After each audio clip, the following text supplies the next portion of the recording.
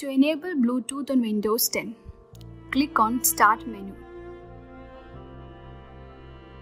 Then select Settings to open Settings window. Then click Devices. Then click Bluetooth and other devices on the left column. On the right, click Toggle to Bluetooth on.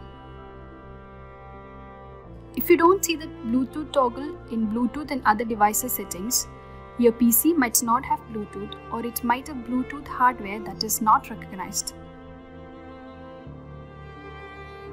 You can also use Action Center to turn on Bluetooth.